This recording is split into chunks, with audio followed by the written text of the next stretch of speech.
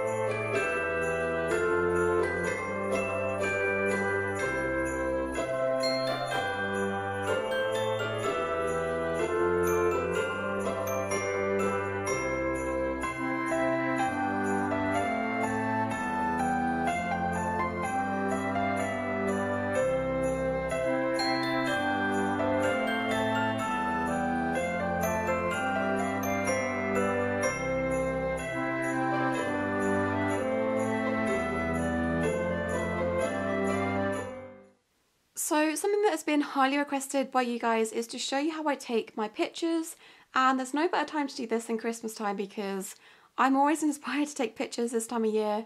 The rest of the year not so much, so I've got a few props out. I don't think I'm actually going to take an actual picture to put on my Instagram, but I'm just going to show you guys how I do it. So if you've been living under a rock, my mice and my rats have their own separate Instagram. This is what it looks like. It's just Boggle Buddies on Instagram, and this is where all of my like nice pictures of them go. Instead of like spamming my other account, that's where all of their individual pictures go over on there. So I don't know how well you can see this, but this is the background I use. Usually I'll have it kind of draped like this and stuck on here with magnets, but we do have like a snow blanket to take pictures, so I've just put it on the back of my desk for now. And this is a white PVC background. I think I got this from eBay. And honestly, I don't 100% recommend it. It is a bit of a pain in the butt because when I first got this, it would not unravel from being rolled up. I did have to press it down flat and keep it flat for like a month to actually use it. So it's a bit annoying, but it is flat now, which is good. So this is what I'll use to take the majority of my pictures. I will just use this as the background, but today we've got it up there. So that's that. I will leave it linked in the description if you're brave enough to try and put up with having to unroll it. So that's basically my setup. I'll have the background and then whatever I want to take a picture of them with. So just some props here, and then I'll have my camera set up on a tripod in front of that. And then if you're wondering why it's so bright, that's because I use these softbox lights. These are just from Amazon. I'll leave them linked in the description. I do actually have two of these, which would probably be better in terms of lighting, but this room is just too small to set both of them up. So I'll usually have this one pointed at my photography setup. So obviously I am holding my camera right now, but I will put this on the tripod. And then the settings I use, I am not a photographer at all, and majority of the time I have no idea how to use a camera. I've tried so many different things, but the thing I found to work for me best is to use bright lighting, either natural lighting or with a softbox, and then just use the sports mode setting on my camera. If you're a photographer, you're probably cringing so hard right now, but I find it so hard to get good quality pictures of my animals moving using the manual settings, so I just prefer to use the sports mode. And if you don't have any clue how to use a camera, a bit like me, I obviously know how to use it for filming and stuff, but I just find it hard. I just find it easier to use the sports mode, so that's what I use on the camera. So I'm going to pop the camera on the tripod now. I'm not going to be taking pictures because I need to use the camera to film. I probably could film on my phone, but I really can't be bothered, so I'm just going to put it on the tripod and you're going to see what it would look like from a photography perspective, and I'm going to talk you guys through how I actually take pictures of the mice and get them to sit still and things like that. So I do have some pets that just cannot be bribed with treats, and you might find that yours are also similar, that when they're put in this kind of setting they're not too comfortable and they don't want to eat, which is perfectly fine. I do just take pictures of them moving around. I don't try to offer them a treat or anything because I just know they won't take it, but some of my mice, they will take a treat straight away, which is good. That kind of means they are comfortable with being in this setting, and a good thing to do is get your pets used to being on wherever you're going to take their pictures, so get them used to being on your desk. My mice are fairly used to being on here anyway, so that does help in the photography process, is getting them used to where you want them to be before you try to start taking any pictures. My rats are a little bit harder. They are a bit more free-willed. If they don't want their picture taken, they just won't sit still and have it taken, so I do choose wisely which one I'm going to take a picture of. If they're not feeling up to it, then I just won't force them and I won't take pictures. And that is also a really important thing to remember, is nothing is worth stressing your pets out for. It's not worth trying to get a picture if they are visibly very stressed and they're trying to run away and escape. Just give up, don't take the picture, it's not worth it, and try again another day. So I've got 2 treats here that tend to work with my mice. They don't really care about too many other things. First one is a tiny piece of chocolate drop. I will break this up into really, really small pieces just to make sure they're not getting too much. And then the second one is a dried mealworm. These are the only real things that work with them to get them to sit still. My rats, they have different treats they prefer. Chocolate drops always work well, you just want to make sure you're not giving them too much, but your pet will probably have a different favourite treat. If you know what that is, I would recommend using that for your photo shoots because they are more enticed to sit still. So what I usually do is I place them down where I want them to be, whether it's sat amongst the trees, for example, or sat in the actual cart itself. And then as soon as their feet are touching whatever I want them to sit on, I then put a treat right in front of their face. Most of my mice will take this and start eating as if they don't really care where they are, and that means they are sat in the prop that I want them to sit in. Now when it comes to taking my pictures, I will just sit there and wait for them to kind of finish their treat. When they get towards the end of finishing it, this is when I start to hold down the button and literally just fire away and take all the pictures on sports mode, and then after that I'll go through like hundreds of pictures and try to find one that's actually decent. So that's the method I use. I know it's probably not the best one out there, but that's how I take my pictures, and I'm just being honest. The best photos I found I've got are ones that are quite comical. I'll try to insert some examples on screen, but these are ones of my mice chewing and they end up with their mouth open, which is hilarious, but people have asked me how I've got that picture in the past. I've just quickly took a picture of them whilst they're chewing, and that's the end result. I tend to find when they are eating the treats, they're looking down, so it's not the cutest picture ever, but if that's the only picture you can get, that is also fine. But that's why I try to wait until the last second, where they're just finishing the treat and they start to look up, and that's where most of my decent pictures come from. They're looking like they are interested in being where they are, when in reality they probably just want to have their next treat. Sprig. Good girl. What's this?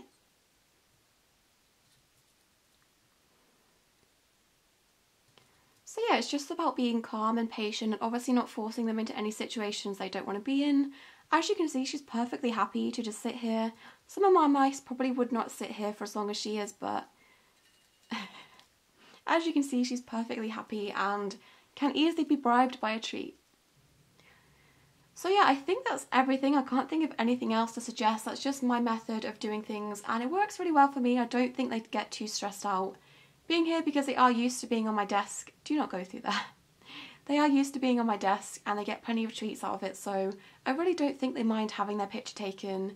And it is so important to make sure you're not forcing them into any situation they don't want to be in, and don't wake them up as well. Don't wake them up to take a picture because they're not going to be happy from the get-go. I would recommend just seeing whichever of your mice or your rats are awake. I know it's really hard this time of year with the daylight and stuff, but that's why I use my soft boxes to wait until my mice and my rats are awake before I take any pictures. Wanna go home? Yeah. Come on then, good girl. So as important as taking the actual picture is, I do tend to edit them as well afterwards. This does make a massive difference because even though I do use these nice lights, sometimes they still end up quite dark just because of how my room is, so I tend to edit them on Instagram as well. This is what the picture looks like straight from the camera, and then this is what the picture looks like after I've edited it. So just to show you how I do this quickly, I will upload the picture into Instagram and then resize it to whatever size I want it to be, and then go on to all of the editing sections. So there's only really 3 things I tend to do with my pictures. The first one is brightening them. I do make sure my brightness is turned all the way up on my phone just to make sure this is as accurate as it's going to look to everyone else that is viewing the pictures, but if I do that right now you're not going to be able to see, so let's just pretend I've done that. But I also do brighten this in the app and make sure it's nice and bright, and then sometimes I will mess around with the contrast depending on how the picture looks after I've done that, but usually I don't bother with the contrast too much. As well as this, I will also turn up the saturation. You don't want to do this too much because if you oversaturate the picture, it's going to end up looking weird, but I do it a tiny bit just to make sure those colours stand out. And then the only other thing I tend to do with my pictures on Instagram is I will sharpen them. This just makes the key details like the whiskers and stuff stand out even more, and that's the only real things I do to my pictures on Instagram. I did used to use an external app. I used to use the VSCO camera app, but I did find that after I was using this to edit my pictures and then uploading it onto Instagram, the quality of my pictures, it will just kill the quality for some reason, so I don't tend to use external apps anymore. I tend to just edit within Instagram itself. So yeah, that is how I edit my pictures after I've taken them. I do think it is a really important step to make sure they look how you want them to, and a lot of the things I do with my pictures, editing them makes the world of difference, so I definitely recommend playing around with the settings on Instagram before you upload your pictures. So it is a lot later now. I am so tired and I'm in my dressing gown once again. I think this might just become a thing because I'm tired all the time, but I know I need to end this vlog, so I'm going to answer some of your questions quickly. So the first question is, would you ever own a Duplessis gerbil, aka fat-tailed gerbil? Now, I follow some people on Instagram that have these as pets, and I know this is really bad for me to say considering I have rats, but I don't really know how I feel about their tails. I do find them cute, but I don't know if I would want to own one myself because their tails just remind me of something else, which will definitely get me demonetized, so I'm not too sure on that one. The next question is, have you ever been to a Disney park during Christmas? No, I've not. I've been to Disneyland in Florida 5 times, but just during like the normal time of the year. I would really love to go at Halloween time and then also at Christmas time as well, but I've just never been at that time of year. I tend to go during the summer holidays, so I would really love to go at Christmas and Halloween.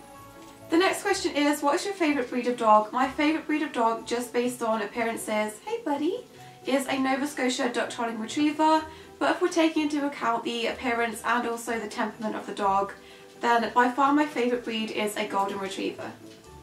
Hey baby, you're my favourite breed of dog. You are. You're my favourite breed of puppy. Where are you going? Do you like my dressing gown? We dress the same. So the last question I'm going to answer today is, would you want to own 4 mice or 4 dogs? And I think considering I already own way over 4 mice, I would definitely say 4 mice over 4 dogs. The most amount of dogs I've ever had at one time is 2, and I don't know if I could ever go above that because I only have 2 hands, and unless they were really well behaved, I don't think I could cope having 4 dogs at a time, so I don't think I could ever go above having 2 dogs, so I definitely would have to pick 4 mice instead. So yeah, that is it for today's video. I hope you guys enjoyed and I hope you're still really excited for the rest of Vlogmas. Please make sure to subscribe to see all the rest of my videos, and we'll see you in my next video. Bye! Say bye, Sprout!